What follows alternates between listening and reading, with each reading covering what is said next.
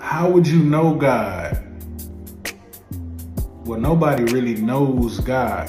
You believe in God, right?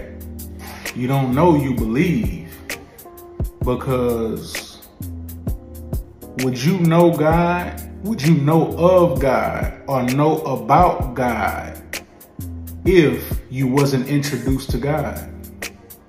Somebody introduced you to God. Somebody or something introduced you to God. You was introduced to God through the Bible, through a religious book, or somebody you knew. You can't know God apart from that. You can't know of God apart from a religious text or somebody you knew that would practice a certain religion. Like, how can you know somebody that you never met?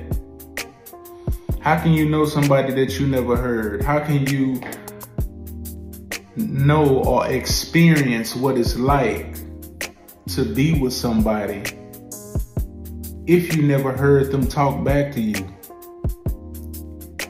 How do you communicate? How can you have a relationship with somebody that can't talk back, that you can't hear them say anything, that you can't confirm that they said anything? How do you have a relationship when you do all the talking, when you do all the asking, right? Nobody has ever